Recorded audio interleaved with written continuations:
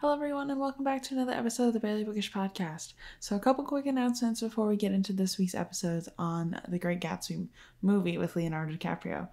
So, this Friday, we will be having a Patreon exclusive episode about Lost in Austin, and that'll be featuring Amanda Faye, who was with us for Pride and Prejudice, and that's going to be a lot of fun. The next book we are going to be talking about is going to be Alice in Wonderland, as well as Through the Looking Glass by Lewis Carroll. Our special guest for that one is going to be Leah from YA Book Chat. And if you have not listened to YA Book Chat, please go listen to it. It is very, very good. I think a lot of you are really going to like it. So I highly recommend checking that podcast out if you haven't had the chance to do that yet. Also, we have a merch store. If you haven't had a chance to look at the merch store, please go check it out. If you go to barelybookish.com/connect, it has links to absolutely everything, including the merch store. We have a Poor Cthulhu shirt and tank top and sweaters, as well as logo shirts, tank top, sweaters, all that good stuff. But yeah, without further ado, let's get into the episode.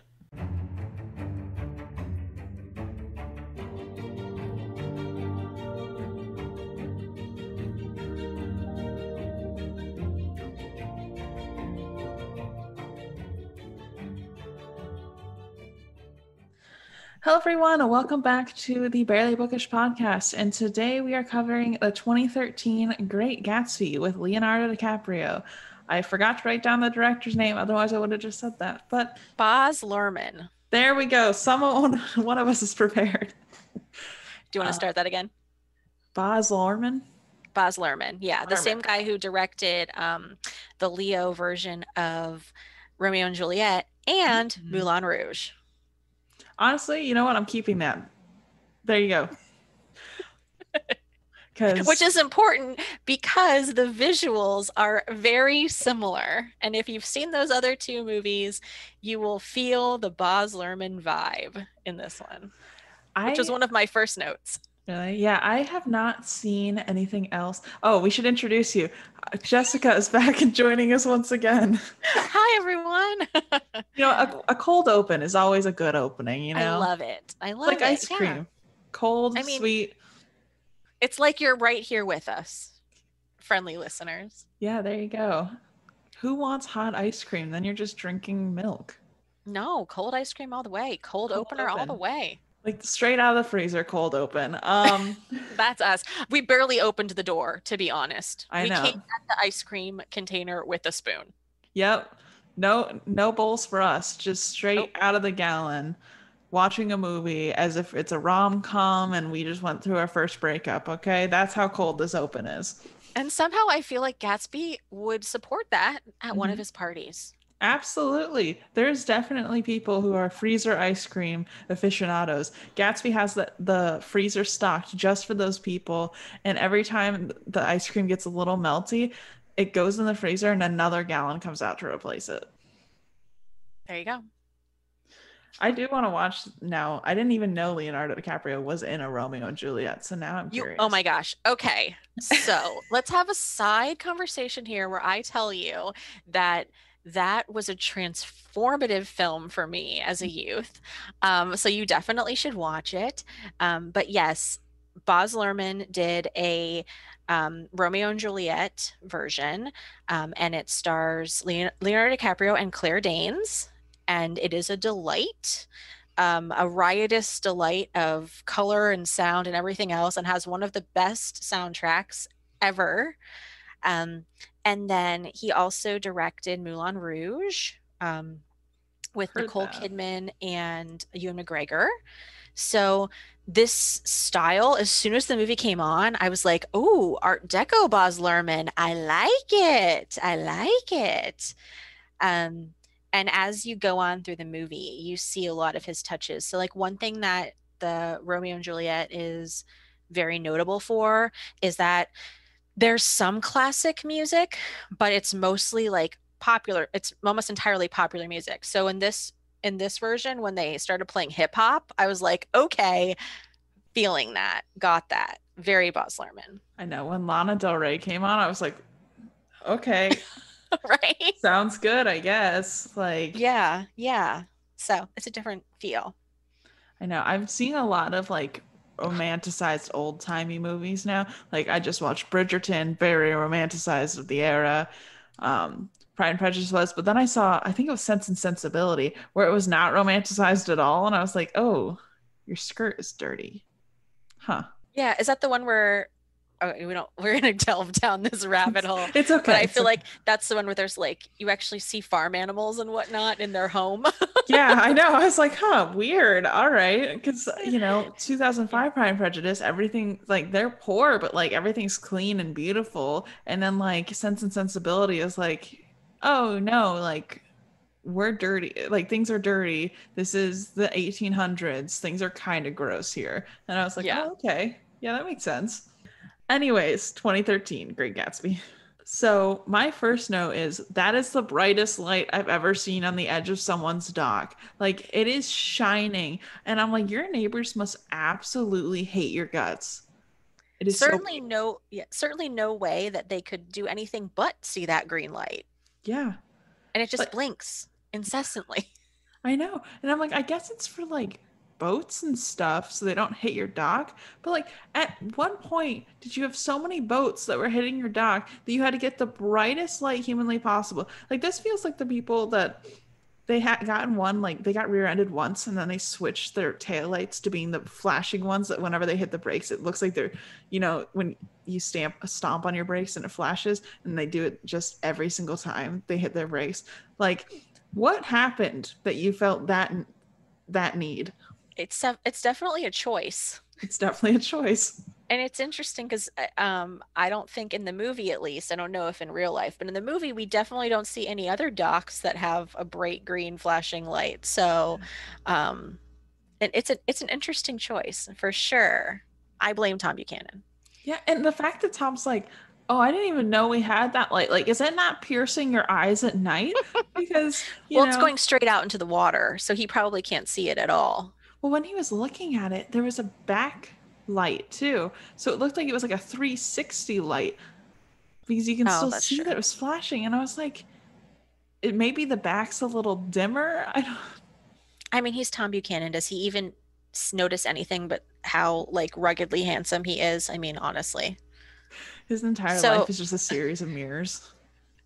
so my literal first note for this watching this movie is WTF sanitarium because the movie starts as a frame story of Nick telling his story to a psychiatrist instead of Mhm. writing it. And I was like, telling the story to a psychiatrist instead of writing is a choice. Yeah.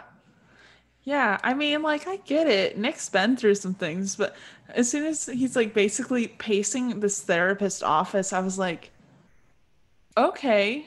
Like, I he mean, didn't even do the whole like lay down on a cot. He's like, my life has been strange kind of thing.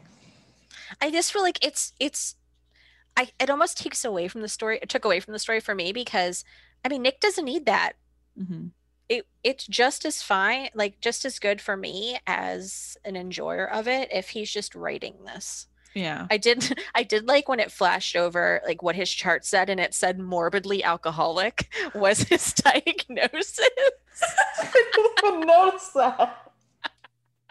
The only thing I noticed was that it said doctor's note and it just wrote as large as humanly possible, Gatsby, to take up the entire box. Oh my gosh, Yeah. morbidly It alcoholic. just it said morbidly alcoholic. That was one of his diagnoses. And then it said, anxiety or depression or whatever, but I just thought that was very it was a very hilarious, like hilariously like specific Hmm. diagnosis and I mean, it fit. Yeah, definitely. um so yeah. Oh, it's So so from funny. there, then we finally get into him actually telling the story, Hmm. but now he's going to write it down. I don't know. It felt weird to me. I was like, I'm not really sure why Boz thought that was necessary to frame it like that, but okay. Yeah, it's weird because it's if you when you read the book, it seems like he's writing this story as a memoriam to Gatsby and to like tell everyone about his life. Whereas now they've shaped it that he's writing this story to cope with everything he went through. Exactly. It gives it a different feel. Yeah. Yeah. The movie definitely takes a lot of things that happen and gives them a slight different twist, which Hmm. we're going to get into a lot, but Yeah. it's interesting. So next we get to the scene with the cottage that he's staying in. And like this place is supposed to be a rundown shack that everyone forgot it about. And it's the most beautiful and stunning cottage I've ever seen in my entire life. It's adorable. Adorable. The only rundown thing around it is that like the trees are overgrown that are around it. So it almost reminds you of, like the gingerbread cottage in the forest kind of Yeah. thing. And then he looks through his window and you can see the castle next door. Mhm. Um, but yeah, it definitely didn't look run down at all. When I was reading Little Women, this is the proximity I imagined that they were to each other. The March family and Hmm. Lori. And then when I watched the 2019, he had to like trek back to his house. And I was like, he's supposed to be able to like look inside their windows at night and see that they're all having a good time. And you're telling me that he somehow has binoculars by his bedside? Okay. I mean, for the Little Women's podcast, I wouldn't put it past Lori, but also I also didn't, but I will say with The Great Gatsby, when I was reading, I didn't envision that it was quite as close, that he could Yeah. literally be standing in his window of his cottage and look up and Gatsby could make out his face, you know? Yeah. So that was an interesting choice. But Yeah, I didn't think they were going to be that close. And then watching the movie, I was like, oh, he's like spitting distance to Gatsby's house, basically. he could use a walkie-talkie. He could hang up a paper cup with a string in between two paper cups and talk to Gatsby. That's how close they are. It He felt doesn't like even the, have to call. yeah, it felt like the Tampa houses where it's like you literally just kind of, you can't even lay in between the two houses. They're so close. Like, Yeah, it felt like if he wanted to pass Gatsby a note, he could just like make a paper airplane and throw it over. That's how close the house was. And yeah. then you're watching it and you're going, hold on a second. Does this little cottage house belong to Gatsby's house? Yeah, that's what I was starting to think too, because it's like they say it's his gatehouse, basically. So who's the not landlord? Like, who's the landlord of this house? Is it Gatsby? So we never hear anything about the I don't know. house at all, except that he's paying $80 a month for it. Like, we don't know who the landlord is. Or are they illegally stealing this from Gatsby and just renting it out and hoping Gatsby doesn't mind? I don't think it's that one, but the proximity in the movie leads you to believe that there's a lot more possibility. Yeah. I did think it kind of reminded me of, okay, so if you go near the beach, like really anywhere, go any place that has a beach town or has like a coastal town, or even an island like this in the Northeast, and you go right along the edge of the water, it's really, and now you see it a ton. There'll be like these huge houses, and then Mhm. right next to it, there's like this little teeny shack, Yeah. it's just that part of land, those homeowners and that land, those landowners won't give it up to get redeveloped into that huge mansion. Yeah.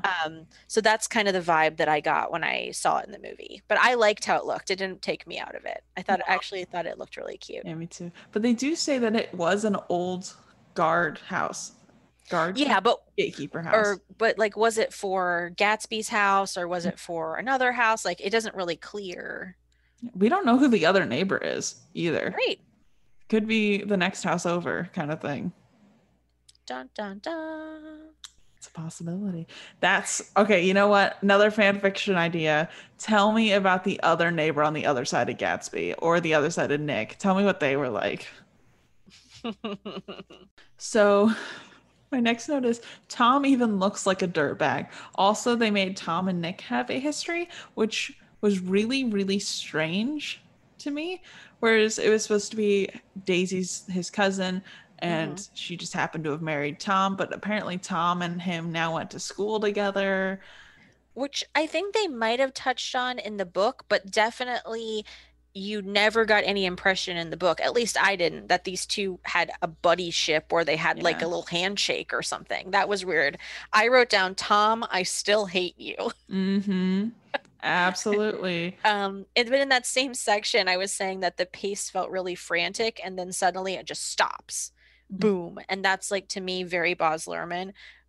So in connection with the visuals, which I think are incredibly detailed, and like the high colors, the high contrast are really high and the lows are really, really low. Mm-hmm. That just gives you a really frantic, heightened feel throughout the entire story, and it makes you feel almost in a way that like a Hitchcock movie makes you feel like you're on edge the entire time. Mm-hmm. You're just frantic, you're kind of jittery, so that when it stops, you're like, ooh, and it really throws you out. Yeah. So just interesting touches. It does make the pace of the movie go very, very quickly. Until it isn't quick, until Yeah. it suddenly stops, and you're like, weird. Yeah. You're So, like thrown into it and then like, we're gonna slow down for this important tidbit. Okay, back up. And we're like, but kind I of did love it think in though. Oh yeah, it is. I did like in that scene, like the inaccuracies aside about, you know, who knew who and whatever. I felt like our first glimpse of the characters, I was like, yeah, accurate. I Mm-hmm. got that. I see that. Like Daisy looks how I would imagine she would look. Jordan looks like how I kind of like I would imagine her to look. Mm-hmm. Tom looks like I would imagine him to look, you know. Absolutely. The setting, the vibe, it feels like how you would think of it. I mean, even Tobey Maguire as Nick, it Perfect. oh yeah, it just you feel it. So, Yeah, I really like Tobey Maguire already. So him as Nick, I was like, yeah, that fits for me. Because hmm that was like right after 2013. I think that was right after Spider-Man, right? yeah. Yeah. I put a note later when I was watching it, but I was just like, Tobey Maguire is so damn bright-eyed as Nick.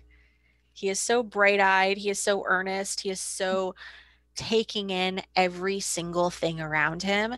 And I kind of also like that he's kind of normal. Mm-hmm. Like Tobey Maguire is attractive, but like he just he's just kind of like he's not super hot. He's not super buff. He's just kind of like a dude.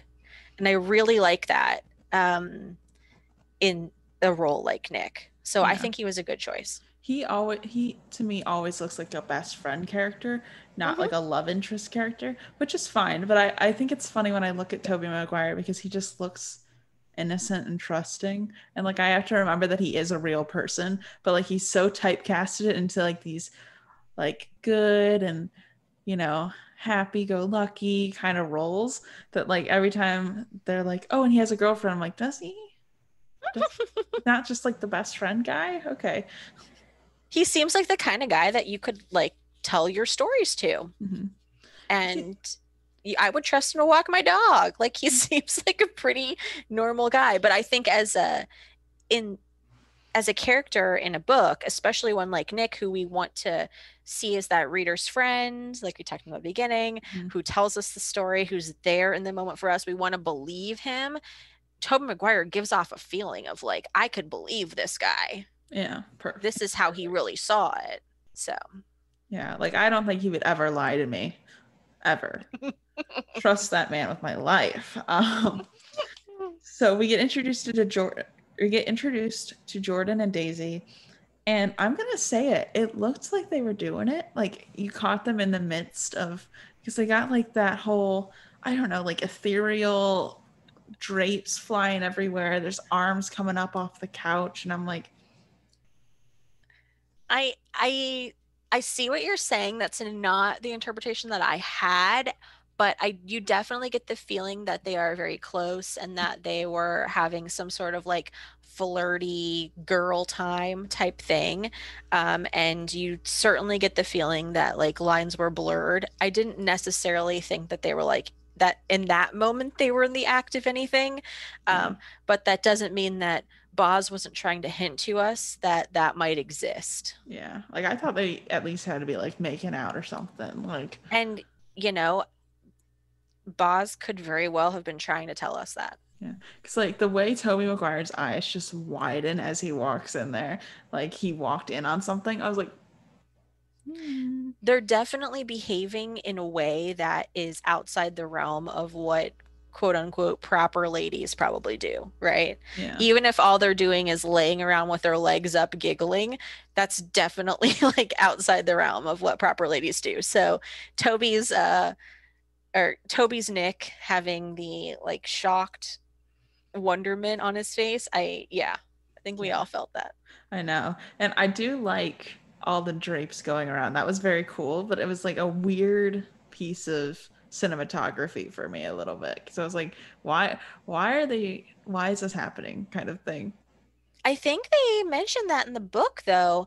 I feel like when he first walked in, the windows were open and the blinds were floating around. I mean, maybe not to that extent, Yeah. but one thing I will say as an overall of the movie is I got this feeling because everything is so heightened that it almost felt like a stage musical version of this Mm, book. So true. if this book was going to be put on stage as a musical, this is what you have. And so, if in that case, if this was going to be a stage production, those wildly billowing drapes would be a perfect touch to Yeah. indicate some, like wild, so some wildness, some freedom, some carefreeness. And then Tom walks in and closes everything. So it's Yeah. like very symbolic of that shift. Um, so if you think of it like that, I think it makes a little bit more sense. But Yeah. True. That makes sense.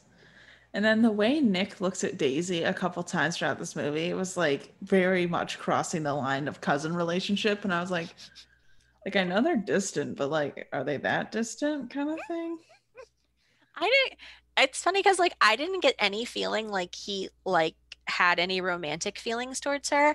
I got the feeling that he was sort of looking at her almost the way that you might look at like a muse or the way that you might look at just like someone on the stage, Mm-hmm. like otherworldly. This person doesn't exist in the same world that I exist in. They are beyond that. That's kind of the feeling that I got. So when he looks at her with like these wide eyes, these excited eyes, it's like, wow, like you live in a completely different world than I live in. Mm-hmm.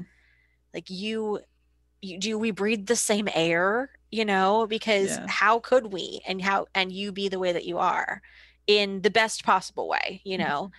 I think that he's kind of charmed by the way that she is and the way that she lives in the Yeah. beginning. I will say it's probably that same similar argument though, where it's hard as a writer to describe really attractive people without putting it through the narrator's voice. Hmm. So it's kind of one of those things where it's like Nick has to acknowledge these kinds of things, but it kind of makes you question Nick a little bit. Because like Yeah. the same thing happens with Harry Potter, where Harry describes like all of these men as hot. So there's this whole headcanon that Harry Potter's bisexual. Mhm. But of course, J.K. Rowling, as a terrible author, but as an author nonetheless, has to describe people as being attractive so the reader Yeah. understands what they look like, kind of thing. So, I think that he definitely understands that I mean, first of all, I don't think there's any doubt that Nick as a character is at minimum bisexual, mhm. if not somewhere else on the spectrum of sexuality. Like he's for sure not scared um to appreciate people and whatever their form is. Mhm. And I think that shows throughout the book in several like situations that he's in. Um so I don't think it's, like he talks about how attractive Tom is. He talks about how attractive Daisy is. But I do think he's also very much like charmed, surprised, but in a good way, sort of how Daisy actually is and like how she goes about the way she talks, the way that she acts, her mannerisms. These are things that he thinks are really interesting to Mhm. her. And so I think that's what it is. But I didn't really get the feeling that he like was romantically attracted to her. Yeah. I mean, I definitely didn't get the feeling he was romantically attracted to Jordan at all. So Not in the movie, but in the book, I didn't think that. But in the movie, when they like have him like look at her this way, I was like, Weird, but okay. Mm-mm. Hell no. So then, we get the clarification that we were pulling no punches in this movie. Tom is still an extreme racist, which I'm glad they didn't change that. Like, I was worried because I hadn't seen this full movie that they were going to try and make us like Tom Buchanan. And I am Mm-mm. so thankful that they were like, no, this is the character he is. He is an extreme racist. Tom, I still hate you. It Yeah, stands. literally. And there's a point where he's like, what's going to happen next? We're going to be in white people are going to marry black people. And I was like, oh my gosh, like, oh, Which that comes directly from the book. yeah, I know. And I So, just, and you're just like, ooh, okay. You pulled yeah, all the best quotes, Boz. You really want no one to have thought, okay, well, he's a little cute, so maybe I like. Nope, nope, still a bad guy. Mm-mm, no. nope, mm-mm, He's no, the no, only no. villain that I don't care if they get a redemption arc because I hate him. He looks like the kind of guy who uses his cane to hit the servants, quote unquote. Like Yes. he's not. No. Trash bag of a human. So then the telephone rings. Yeah, then the telephone rings. Uh, and everyone's like, it was so much louder in this movie just to fully draw your attention to it. And I love it. I love it so much. Yeah, they played up that to the tension of the telephone ring. Hmm. That was definitely a Chekhov's gun sort of situation. Like they played up every element of that telephone ringing. This telephone like followed them around places too. Like how long was the cord? Because it felt like it was everywhere Tom needed it to be. Like it was outside when they were golfing. Like are they having to unplug the telephone, replug it in? And do they have outside telephone lines? I mean, probably all of the above, but I wouldn't be surprised if there was just a ridiculously long cord Yeah. because in a lot of houses, when they recorded telephones, there were really, really, really long cords. Yeah, I remember growing up, my grandparents would not switch to a normal landline. So they both had a rotary phone Hmm. and a corded house phone. And my grandmother would not switch no matter how much we told her that like her home phone is just has the worst quality. So because she liked to hold it and then Hmm. walk around and never lose it. Yeah. But it was just funny. So like I don't know. I'm like trying to figure out how much of this phone is available. I didn't even notice they were different colors, to be honest, to see if they were like different phones. Yeah, I mean, but honestly, like I wouldn't be surprised if there was one that was that if they had a cord that was long enough to reach into a different room or outside, and if they had people whose entire purpose was to help him with the phone, then those people could also wrangle that cord. I'm just having very specific visuals of like 80s movies where the teenage girl has like the puffy rotary phone and she's like carrying it by the what is that called? The receiver? That's not right. Yes, I know what you're talking about. Yeah, Yes. carrying it with one hand and then she's just Uh-huh. walking around her room So yeah, everywhere. welcome to my middle school. I know. We didn't have Thanks for calling out my youth. I appreciate it. the only rotary phone we had was at my grandparents' house. And I always remember people being like, because I was the age of Firefly phones, okay, in middle school. So people be like, I bet you don't even know how to use a rotary phone. And I'm like, actually, I do. I know how to use a rotary phone. Like, do you know what a leapfrog is, Karen? I don't think you do. I was very proud of my ability to I call love out it. the fact that I knew how to use a rotary phone. So I love it. I get the feeling that Daisy would be happy if nobody knew how to use a damn phone because she's tired of that phone. yeah. Which we see why minutes later. Yep. I bet Daisy has thrown like 6 phones into the river. Mhm. They probably have a storeroom in their house that's just full of spare copies of that phone I for bet when Daisy Daisy gets learned how to angry. do wiring and just cuts the phone wires every so often. I don't even know if she cares that much, but can't you see her just in a tantrum, just picking it up and throwing it across the room, and then some poor butler like going over, sweeping up the pieces, going over to a pantry, opening it up, and there's just 15 of the same phone like on the shelves, and just picking one up and taking it back. I can Tom totally Buchanan see that. was the first person to ever have Amazon reorder, but it was just for rotary phones. Tom Buchanan called the phone company and he's like, I'm going to need 20 of those, old sport. Old Same sport. model, has to have the same ring because I like it that way. The piercing ring of that wonderful rotary phone, just Mm. to make us all a little sad. So then we get to the point where the therapist is the one who told Nick that he needed to write this all out, which is a choice. It's a choice. And then the next note I have is the fact that the train didn't even stop when Tom Buchanan and Nick were going over to go see Merle. Like, they yell at them for getting off the train. Yeah, that's one of those times when it just feels like if this was a stage play. Mm-hmm. And especially with the colors, and when you get the visual of what the like City of Ashes looks like, and you're just Mm-hmm. like, wow, could it be any more um Dirty. just cinematographically, created Mm-hmm. of what this looks like. Could this set be built anymore Yeah. to heighten every single thing that is horrible about this place? So yeah. I just, I, okay. I went to London once, and honestly, this is not a diss on London at all. But all I can think of the fact is I was not used to smog because I'd never lived in a big city.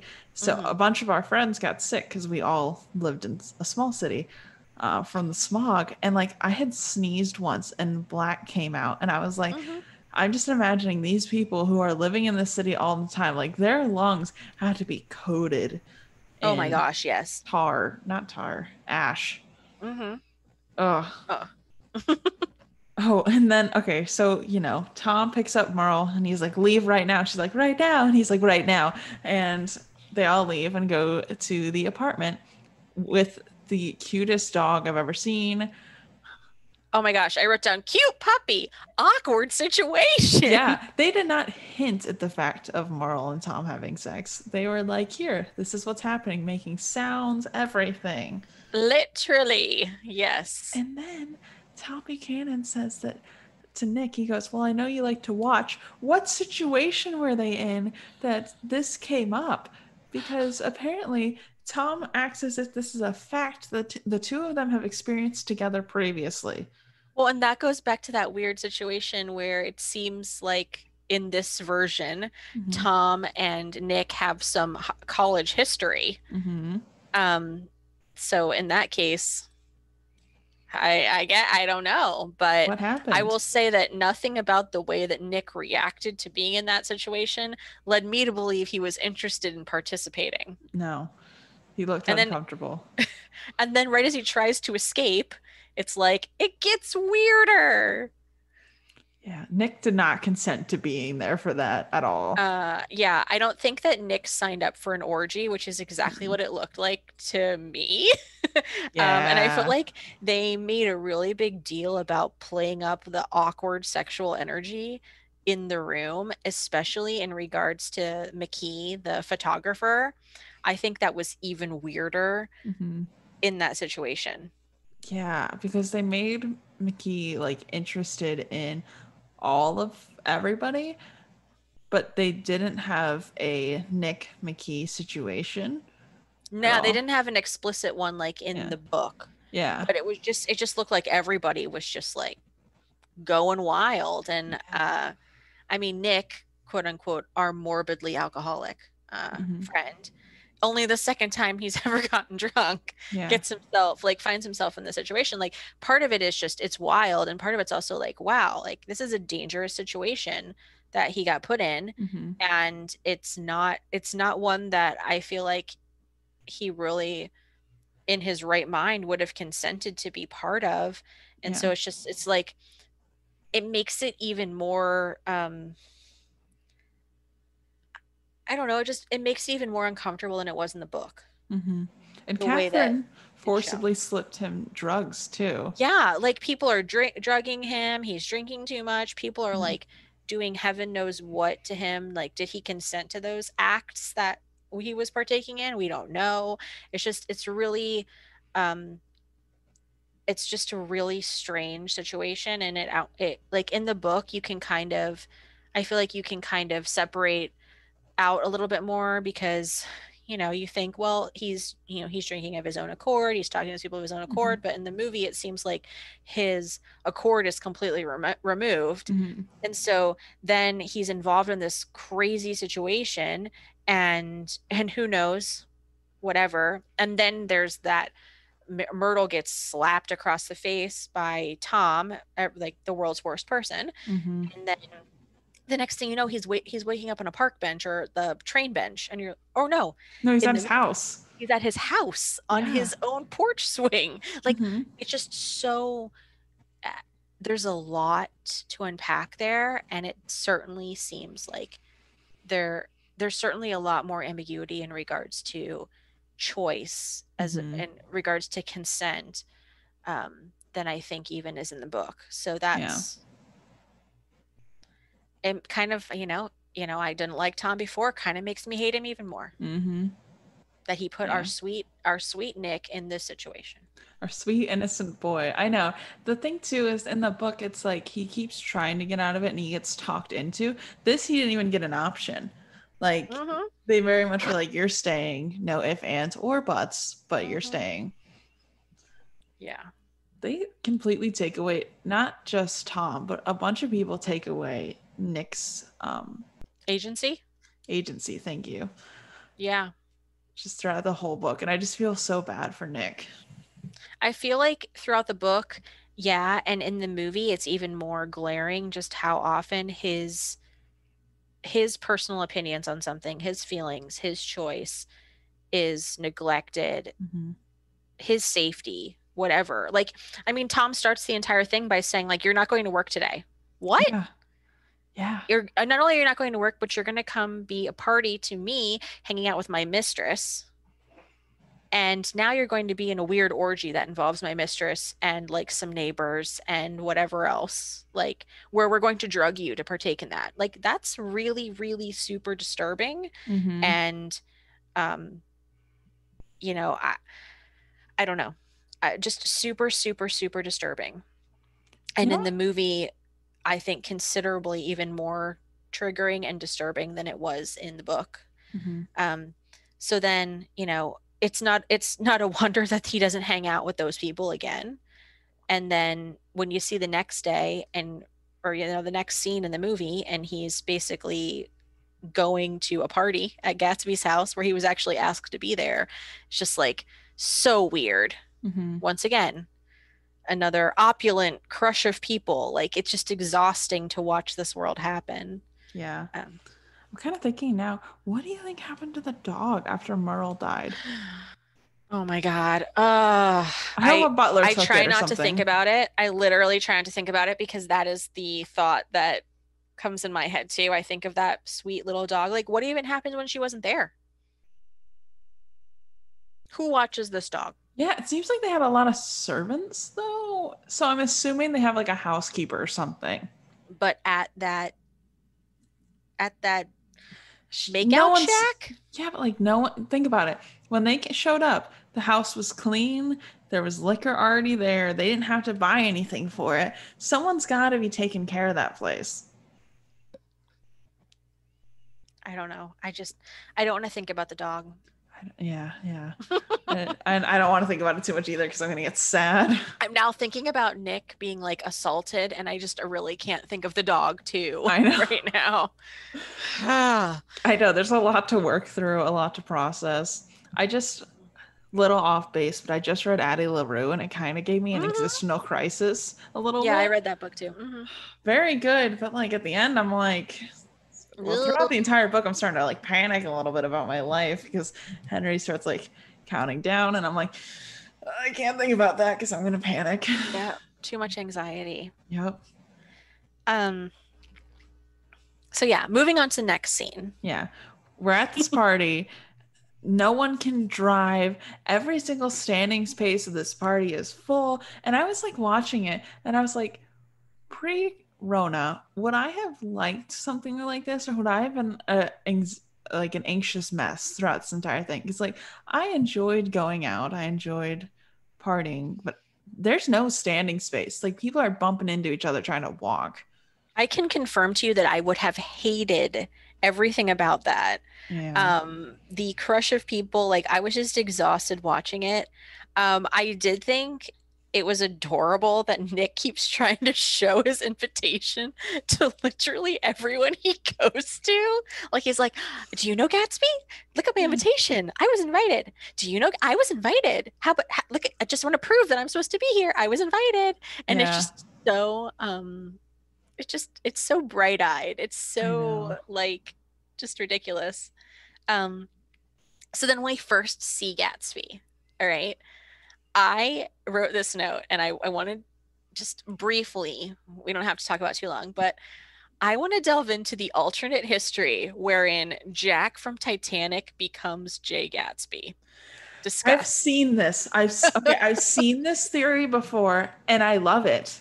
I do love it because okay, it's been a really long time. I've only seen some parts of the Titanic. I haven't watched the whole thing. So like, The ship sinks in the end. yeah.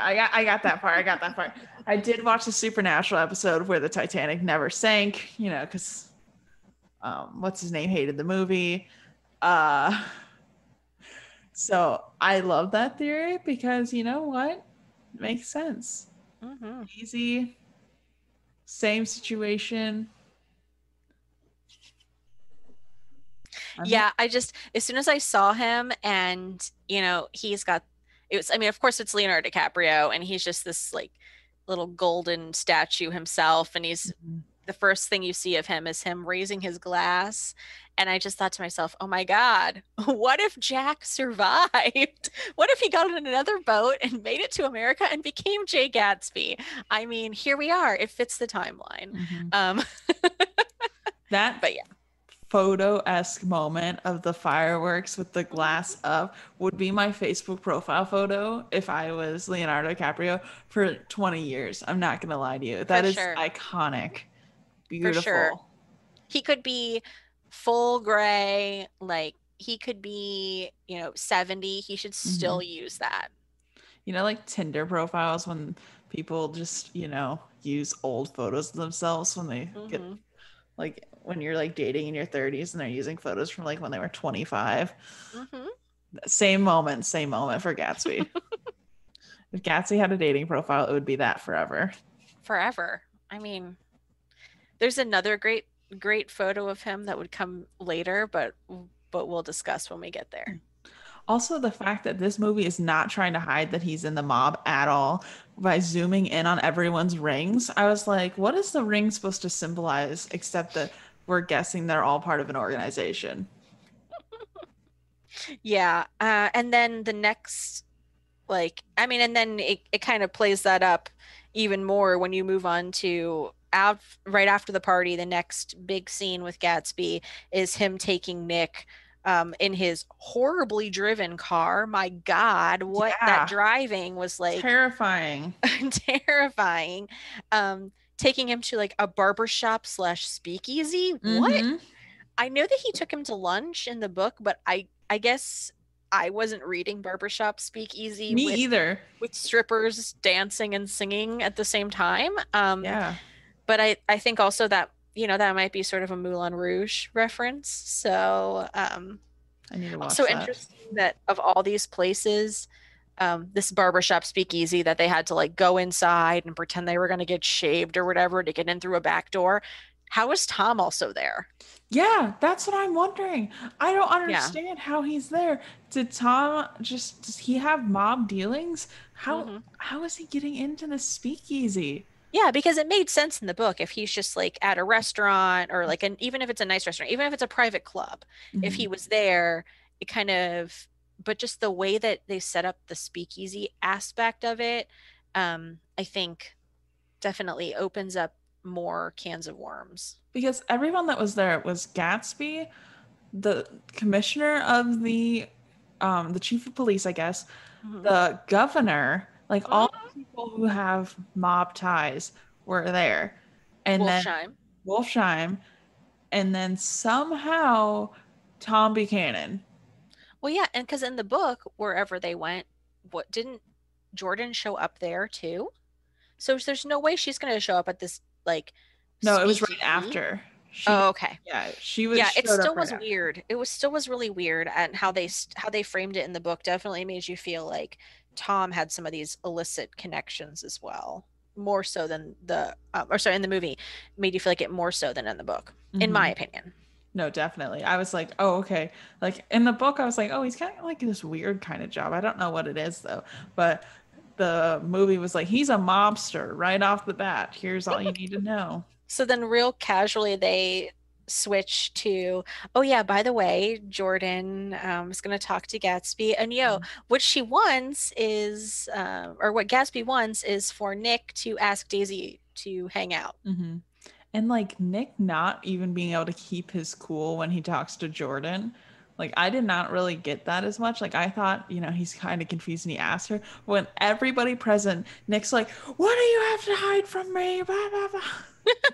Yeah, it was so strange because Yeah. you just didn't get the feeling that they even had that much connection at Mm. all. Yeah. They, I don't know if in the book, I mean, in the book he kind of talks about like they went on some dates or whatever, but Mhm. in the movie, I didn't get any kind of romantic Yeah, me neither. connection. I got like they were buddies. Hmm. Yeah, they definitely did not. I'm glad they didn't do that because I thought Jordan and Nick was always a weird kind of thing, and I didn't Yeah. think it needed to be explored in the movie. It's not the main storyline, it doesn't matter. Mm-mm.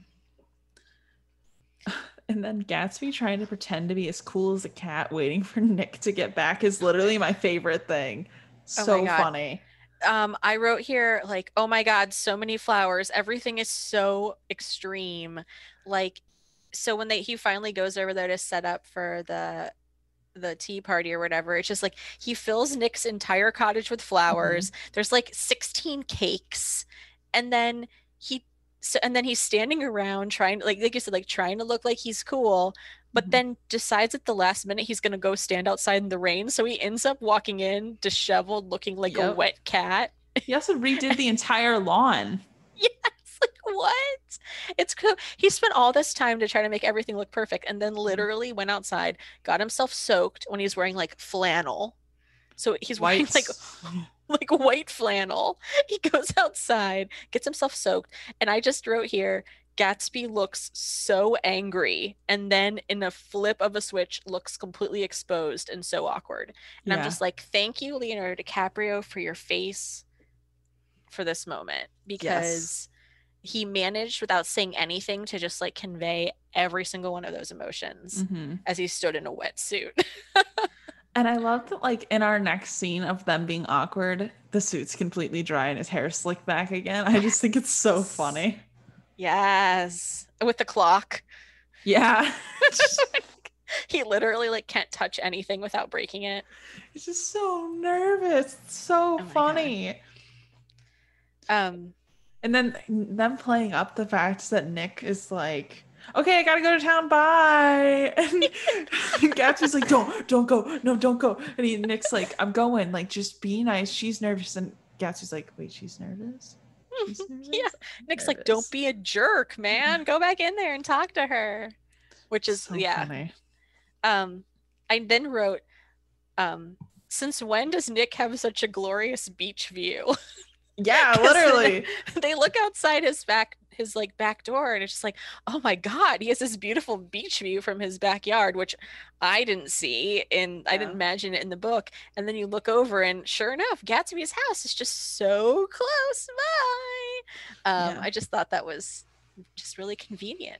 This shack for $80 a month keeps getting better and better. I Like, know. honestly, at this point, I might move to Long Island and live next to a rich, mysterious man with a vague history with possible mobster ties. Like, I mean, whatever. he had like this beautiful little cottage right now. And what does he need the big house for? He's best friends with the guy that owns it. He can just go hang out whenever he wants, and he Yeah. doesn't have to pay for the upkeep. Seaplane. Sounds great. Seaplane, right? So suddenly when they go over to Gatsby's house and they go inside and like there's a complete costume change. Yes, I was just gonna say that. What? Why? Did he just have clothes her size just ready? Just hanging out. I don't know, but I loved what Leonardo DiCaprio put on. And I wrote, legit though, when has Leonardo DiCaprio ever been more handsome? Because he Yes. looked like perfect golden, I mean, you see him on a yacht, like perfect golden boy Mm-hmm. in that new outfit that he had on, where he looked casual but put together. And I was like, this is the Gatsby that he's always wanted to be. Yeah. He This looks like guy old right money here. right there. Yeah. Like, and like this, like he pulled out all the stops for when Mm-hmm. Daisy came by. Like, this is what he always wanted to be. This is the guy. And he Absolutely. had to be that like heightened version of the guy for so long, um, to get to the point where he could be the guy. And Mm-hmm. it's like, that's a moment where I feel like the cinematography choices and the costumes and the set stuff like really comes together in the movie to tell the story. So I liked that. Yeah, me too. And then my next note is I've literally never seen wealth like this in my life. And then I just, okay, it's kind of obvious in the book that Gatsby's a bit of a stalker, but when he pulls out the scrapbook and he's like, every time I saw an article of you, I put it in the scrapbook, saved every note. I was like, oh no, that's scary. I feel like anybody but Daisy would think that was super creepy, but she seemed to think it was very charming in the Yeah. movie. Um, I was like, red so flag. I I think Daisy though in the movie they play her as someone who wants to be the object of that affection. Yeah, And she's not the object of that affection to Tom. true. True. Because so maybe like I think everybody else is kind of like he literally has a thick scrapbook about you. That was like Okay. scrapbook like number 9 too. We don't even know it was in the other ones. Mm-hmm. Mm-hmm. So, hmm. So and then he gets that weird phone call and then the Hmm. phone's ringing again and you can see her face like, oh God. I Yeah. think hearing the phone is horrible. But then so the next thing that I noted was that the next scene they go like it's the first time that they go to one of Gatsby's parties and I Oh, wrote I have a down, note before that really quick. oh, Just one thing before we switch yeah, scenes. yeah, yeah. The When he talks about Dan Cody, he says that the fortune was stolen from him by a family member instead of Ella Kay. And I Oh, was like, that's yes. weird. Why would they change that? I just thought it was interesting. Yeah. I mean, was she married to Dan Cody? No, it was his mistress. Ah, ha, ha. So, yeah, that is an interesting choice. And why? Like, what Yeah. difference would it make to say his Yeah. mistress or to say some random person that he knew? Whatever. I don't know. Yeah. There's a weird specific change. But sorry, I had to do that before we shifted No, scenes. that's Next okay. to yours. No, I was gonna say the next scene is when they go to his party for the first time, and I have two notes. My first note is Tom's back, still hate him.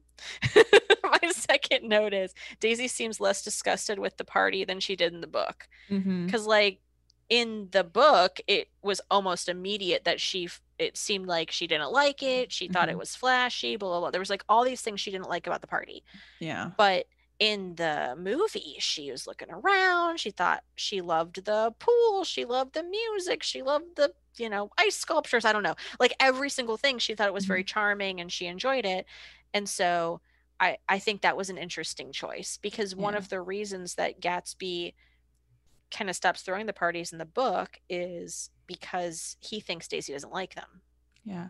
I wonder why they, well, one, they changed that, but two, I don't understand why Daisy wouldn't like the parties. She seems like someone who would have enjoyed that, but maybe it was just too much extravagance. Like I think she's like a person that would flash their money, but not to the extent that Gatsby does, because it's kind of at a point where it's no longer classy. Yeah, I think it has to do with like, okay, so if they're flashing their extravagance, but it's like a fancy sit down dinner party and there's rules and there's etiquette and there's um a way things are done, quote unquote. I think Mm-hmm. that's different than like in the book, the way that his things are described as like a free for all. And Yeah. so it might just be that it just doesn't sit with her, what she's used to or what she Hmm. likes or whatever. But you don't get that feeling, at least I didn't at all in the movie. Yeah. Same. Um, and then all of a sudden they're like talking in Nick's garden because Nick has a garden now. Yeah. Yeah. His house keeps getting bigger and bigger with every scene. Like his shack is what I thought was like a studio shack situation is now has an immense garden and an ocean view. So there's that. And as they're talking, Tom goes and flirts with the movie star. And yet is so concerned that Daisy's not right next to him.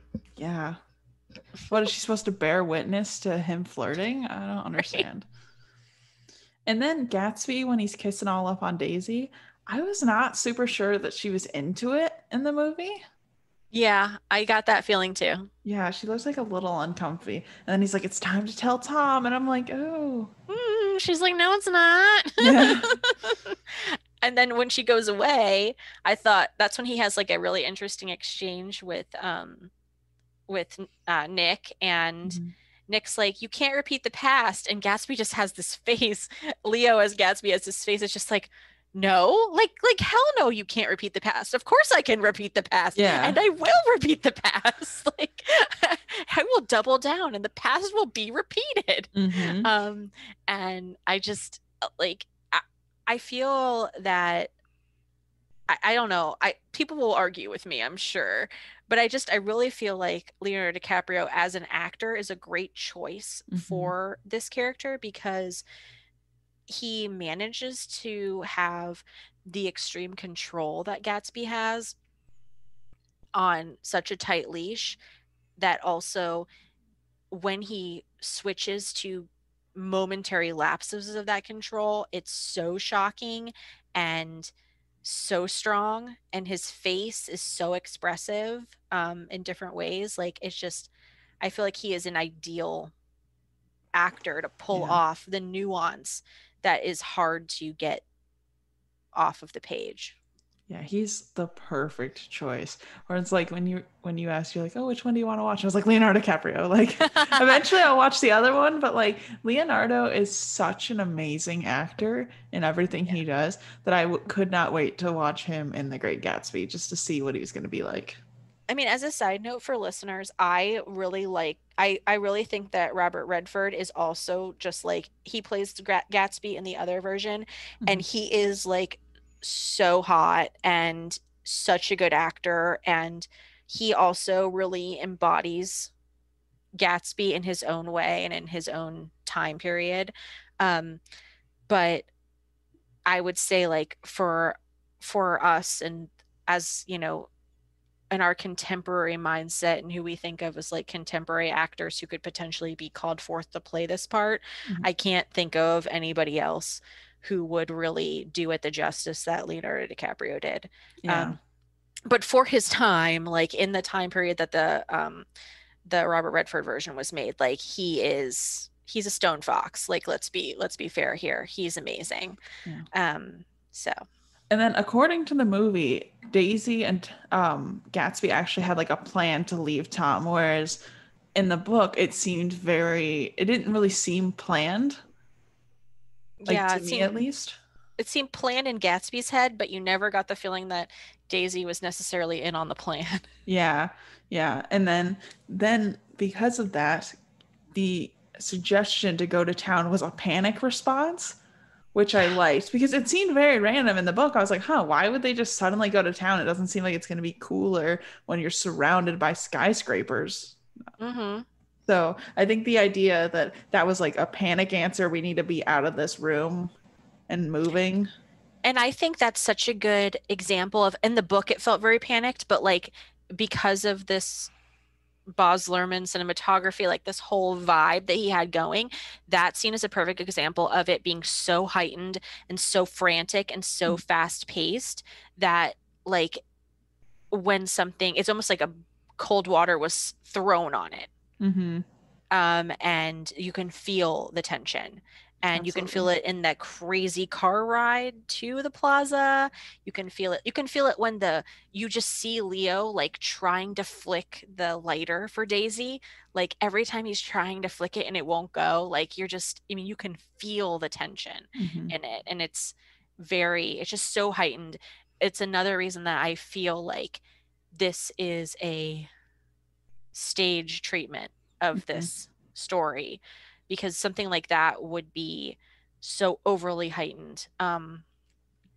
You would have to have it overly heightened to be read from a distance. Hmm. So For sure. for And sure. then they all travel, and the fact that they all could have rode in Gatsby's car and didn't, like there was Yeah. plenty of seats, Yeah. but instead they choose to race for some reason to get there.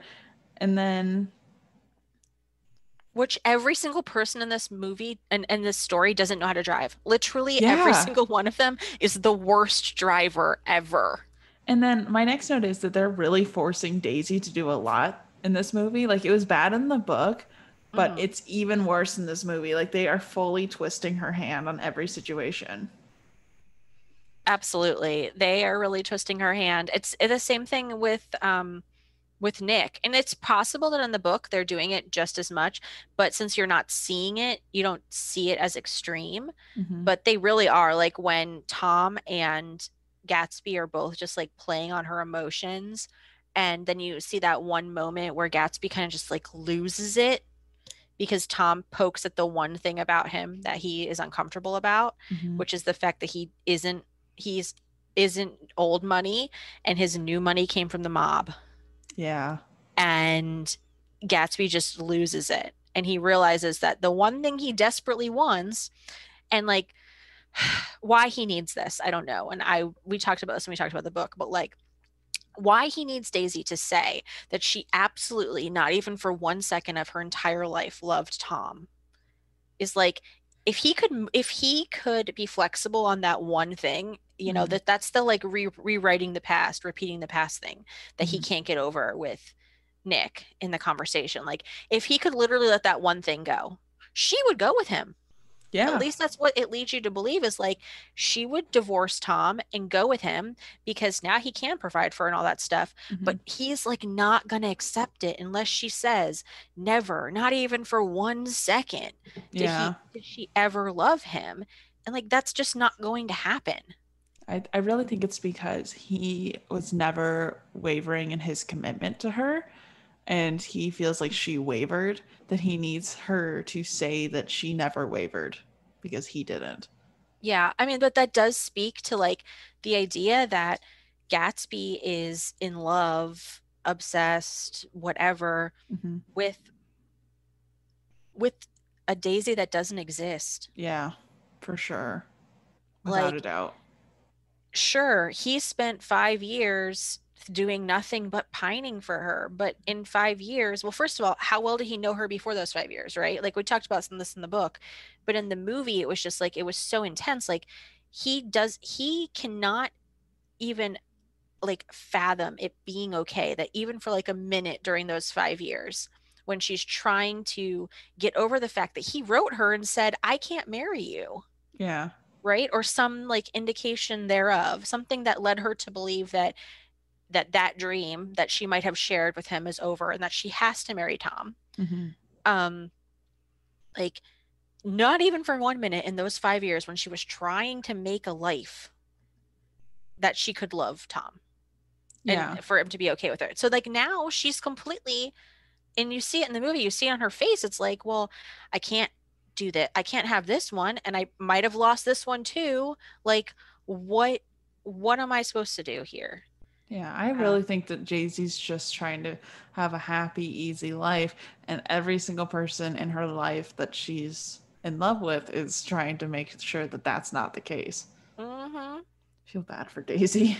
And I think she's in love, quote unquote, or feels love or whatever for different characters in the book for different reasons and different things that they provide for her. Because, like, I feel like, she has a certain, like, familiar friendship love for Nick. She has a love for Tom, maybe for the life that they have or whatever together, but she certainly is not in love with Tom. Yeah. She has a love for Gatsby that is she's always had, but I don't know. I mean, is she willing to give up all the things that she has in her life now to express that? I don't know, but I just feel like the actors in that one scene, they managed to convey all of that in a really Mm-hmm. strong way. So when they get in the car and start driving crazy again, you're like, oh, Yeah. no wonder. Yeah. And then my other note was the fact that when they get in the car, they hit Myrtle. That, first of all, that visual of them hitting Myrtle was really, really good. But the next Yeah. note I have is they don't even cover the body up right away. Like, we don't know the time between Tom leaving and Gatsby having hit her. Or not Gatsby, but uh, Gatsby's Daisy. car, Yeah, quote Gatsby's unquote. car having hit Myrtle, but it's not right away. Like, Tom doesn't leave as soon as they leave. They seem to kind of pick things up and then go, and they don't cover Myrtle's body until Tom's already like getting there in the room, and it's already flooded because they just laid the sheet over her body. Yeah, I think in the book they kind of touched on that it seemed like it was kind of a circus. Mm-hmm. Um, but yeah, that was definitely weird. Like there were just and the feeling of it, it's again, everything in the movie is a shade of the book and more heightened. Mm-hmm. So, I mean, like even watching her fly through the air and like seeing like you can see the lacerations, which they talk about in the book exactly what the lacerations are. That's what you see, Mm-hmm. um, like across her chest and all this stuff. And like then her underneath, like when Tom actually sees her, like it's just like the book in those ways, only heightened. And then you see what we only find out later in the book of Tom having the conversation with Wilson where he tells him like, oh yeah, totally. It was that Gatsby guy. Yeah. But he also makes it sound like in that conversation, like, oh, you better go get him because Mm-hmm. guys like that, you just can't trust them. Yeah, he says he's like So, a crook and all this stuff. He like hypes up Wilson. Like, Wilson was just mhm. kind of sad in that moment. But I guess they didn't want to take the screen time to do that whole Wilson going mad thing, which is fine. I But mean, Wilson was already mad in that moment, though. He's like, yeah. well, remember in the book, Wilson is already kind of like gone a little bit crazy. Hmm. Um, and so he's kind of gone a little bit crazy here already. Yeah. Even before when they first make the stop earlier in the day and Wilson like in the book they say he like looks kind of green or whatever and Hmm. he's talking about how they have to leave town. So he's already kind of losing his mind. Yeah. Yeah. I thought that the guy who as a side note, I thought the guy that played Wilson looked a lot like Paul Newman. So if you don't know what I'm thinking about, I want you to look later at Cool Hand Luke and look at the guy who's the lead in it. I was like, is this his grandson? I don't think they're related, but he had just like such a vibe of um of Paul Newman and Yeah. I was like, all right. You know that movie where they talk about like kids taking their vitamins, and it's basically an animated movie, and it's like this vitamin becomes like a fighter in your body. Do you know what movie I'm talking about? Yeah, yeah, yeah, yeah. He looks like the guy that was sick to me, that actor. And I can't remember the actor's name, but he's I like a don't know. big actor. It might be Paul Newman. We'll It look it might up. be. Yeah. Anyway. We'll have to look it up later. Anyways, so after all that, they go back home. They're like, Nick, why don't you come inside? And he's like, I'm done with all of you. I can't deal with you guys anymore. So Nick's waiting outside. Gatsby's in the bushes. They argue so loud that Tom pops his head out for a second to see what's happening.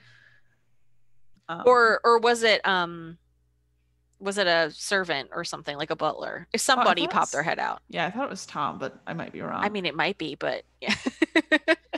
I was watching on an iPad. What can I say? Oh, yeah. Then, after all that happens, they go back home. It's the next morning. Gatsby's trying, well, it's not even the next morning. It's basically the middle of the night. It's like 4 a.m. Gatsby's trying to clean the blood off of his car. Look Which at is that. completely like, yeah, like the whole car is completely messed up. So if Yeah. anybody sees this, they're going to know. Yeah. They already said it's a yellow car. You basically should just kind of like pull the whole fender off, throw it away, Get some spray paint. Yeah, get some spray paint. Start painting your car. You had a yellow car. It's now a baby blue car, okay? Like, yeah. and then, we get the entire scene of Gatsby dying. Which so the choices. Mm-hmm. Cinematographically, I can't get that word out right. I really liked the choices that they made. I thought it was very heightened to have Gatsby waiting for the phone call, looking out at the green light and like on the edge of the pool, and then here, juxtaposed with the picture of Daisy, like, is she going to call or is she not going to call? And then have the phone ring and have the butler be like, oh, he'll be so happy to have heard from you, and have that be the last thing he hears, because that gives the feeling that the last thought he had was that Daisy loved him and called. Mm-hmm. But then in the movie, you realize it was actually Nick calling. So I thought, as far as the movie goes, that was really cool. Mm-hmm. But as we know in the book, that's not quite what happens. Yeah. So that was just like, it was a choice. Mm-hmm. It was an interesting choice, but it was a choice. Yeah, Nick being on the other line of the phone as the gunshot rings out, I was like, oh, man. But I mean, at the end, like, then you have to think, okay, but is that more dramatic or less dramatic than Nick literally being on the like stairs on the way to the pool when the gunshots ring out? So, I mean, six one way, half dozen the other. Either way, he is a front row witness to the death of this person who he feels a great affinity to. Yeah. Yeah. So then we get Gatsby's funeral. Well, pre-funeral, but like for some reason his pre-funeral, they've still got like the open casket out. Photographers are everywhere. The funeral hasn't started yet. And and then the father doesn't show up, so absolutely no one's in there, which I don't mind that the father's not there. It's a choice, but it's like, it makes it even sadder that absolutely no one showed up. Yeah, and it's just like everything about it's just a tabloid scandal. That's what it's about. After all he's done in his life, that's what Gatsby is. He's a tabloid scandal. Yeah. Yeah. And that is the 2013 Great Gatsby movie. It is. It is. It's very good. I did think it was pretty enjoyable, definitely. I think that it's close enough in a lot of key ways that you could watch it and really enjoy it. And I think it's enjoyable on its own. I wouldn't watch it instead of reading the book if you're going to have a test on it. No. If you're a high school student listening to this podcast, listen to our episodes about the book. Yeah. This professor is telling you, don't just watch this version of the movie, because there's some key parts that your teacher might probably ask you about that you wouldn't want to make a mistake on. Yeah. But I don't know, the feeling of it is good. It definitely adds to what we were saying when we talked about the book, of that feeling of reading the book and being like, ooh, there's some juicy stuff here. There's some juicy stuff in the movie. So plus, if anyone's a Baz Luhrmann fan, I think they would also like this. Again, the visuals. Yeah, I really liked it. I thought it was really good. It was a good adaptation. That's all we have for you all in this episode. And Jess, anything you want to shout out? I just think it's super awesome to have the opportunity to reread some classics with someone new, reading the classics and watching the classics for the first time. I have nothing particular to shout out other than the usual, which is, support your local libraries, read your classics if you like them, or read something else if you like them. Listen to an audiobook if that's how you want to have your reading time. And find some enjoyment in some old stuff and talk about it with your friends. Absolutely. Join a virtual book club. They're great. They're Absolutely. Fun. Virtual book clubs are the best. All right. But, we'll catch you in the next one. Bye. All right. Bye.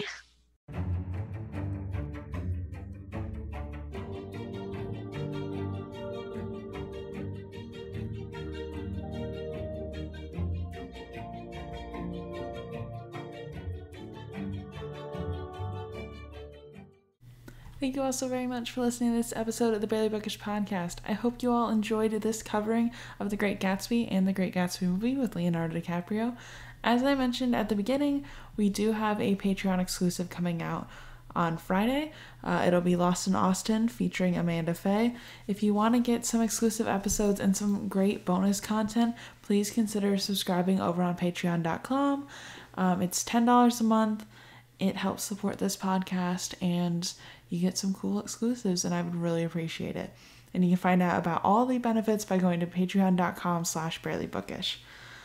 Also, the next book we're going to be covering is Alice in Wonderland as well as Through the Looking Glass, and we will be having Leah from YA Book Chat on those episodes. So if you haven't listened to YA Book Chat, this will be a good fun little introduction to Leah and kind of how she functions her episodes and all those good stuff. But please check her out as well because her episodes are a lot of fun and her podcast is really great and she's a wonderful individual.